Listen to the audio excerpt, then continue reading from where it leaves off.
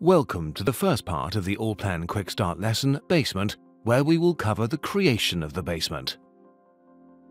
What awaits you in this lesson? In the first part, we will copy the imported site plan together, set it to the 1:100 scale, and fittingly slide it under our planned model. Allplan users do this every day in about 60 seconds. In the second part, we will create the exterior basement walls, the supporting floor slab, and the ceiling above the basement in 3D. Allplan users need about another 60 seconds to do this in practice. Before we begin with modeling the basement, we need to copy and rename the drawing file on which we have imported the site plan. To do this, I open the building structure, right-click on the drawing file 500 site plan, and select the item Copy from the context menu. And because I want to reinsert the copy into the same structural level, I right-click on this and select Insert Under.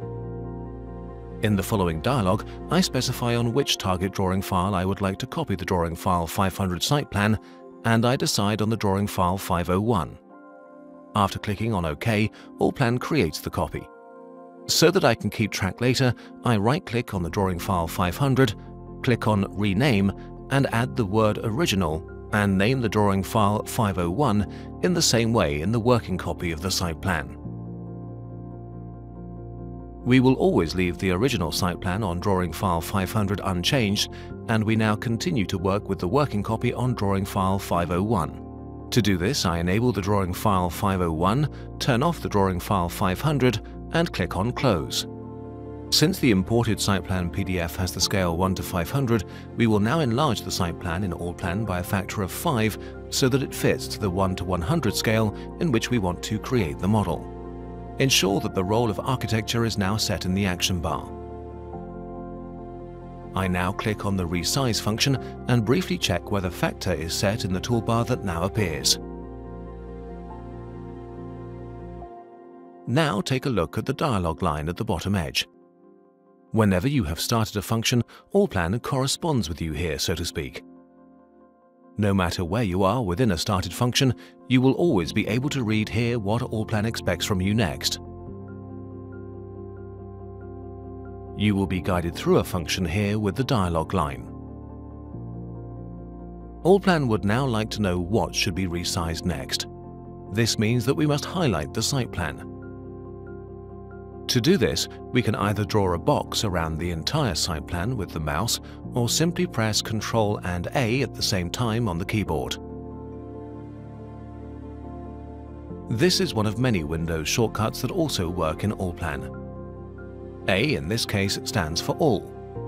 Allplan now highlights everything, that is, the entire site plan, in the red detection color, and a look at the dialog line tells us that as the next fixed point, we should next click anywhere in the drawing file from where the resizing is to occur. To do this, I simply click on the lower corner of the site plan. A factor along x-axis is now suggested in the dialog line, namely 2. This 2 is already highlighted, and I now enter the desired number 5 on the keyboard and confirm the entry with the Enter key.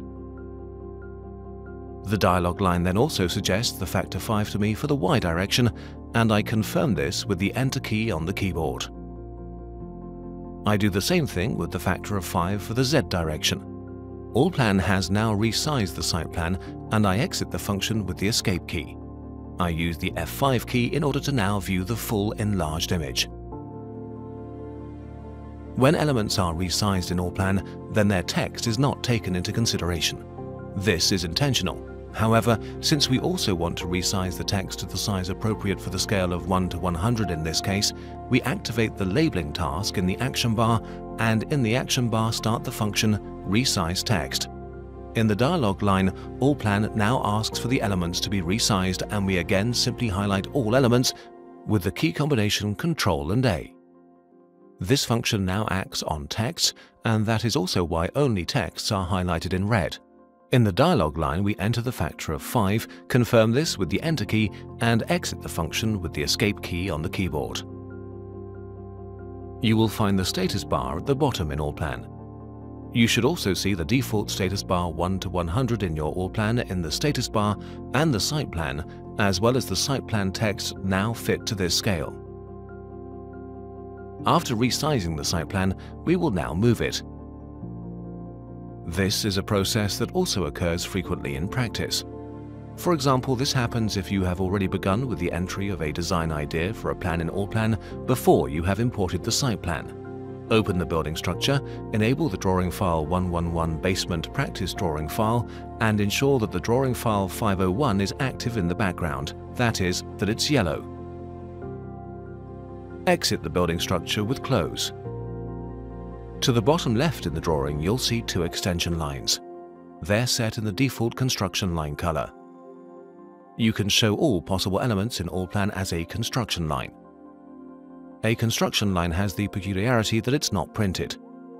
It's good to know, if you draw a box around these two lines and display the properties of these two highlighted lines in the Properties palette, you can see the check mark for Construction Line. A construction line always has specially preset format properties. That's why the first three format properties are grayed out and cannot be modified. This is intentional in the construction line.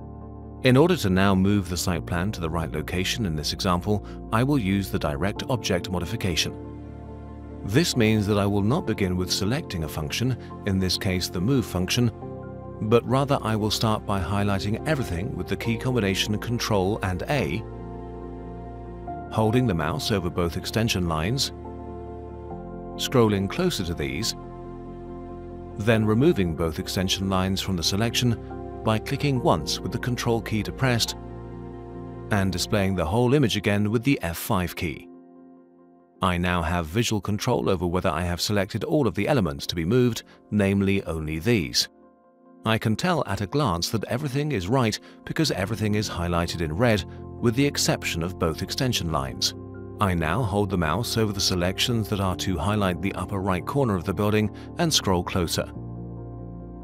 I hold the cursor right on the inner right upper corner, note do not click, only hold, and an entry box appears with a couple of useful functions that are useful in this situation. I click on the Move function, and because I have accessed this function at an exact point of intersection of two lines, Allplan now knows that I would like to move something, what I would like to move, and from which point I would like to move it. I scroll out of the drawing, scroll over both extension lines close to the elements, and simply left-click on my target point, the point of intersection of both extension lines. Using the F5 key, I put the entire image back and see that the site plan is now at the desired location, congruent to the point of intersection of the extension lines.